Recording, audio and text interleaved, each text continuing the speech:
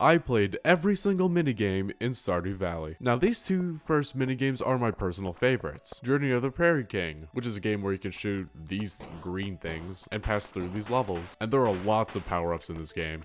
The farther you go, the more enemies spawn. And the other game is Junimo Kart. It's a simple game where you can just have the space bar and just try to get to the end. The coolest part about these minigames is once you beat them, you can get arcade cabinets. Oh no! Okay, so if we just go over here to this, yeah, it's literally just slots. Wow, that was lucky. There's also another casino game right here. Hit.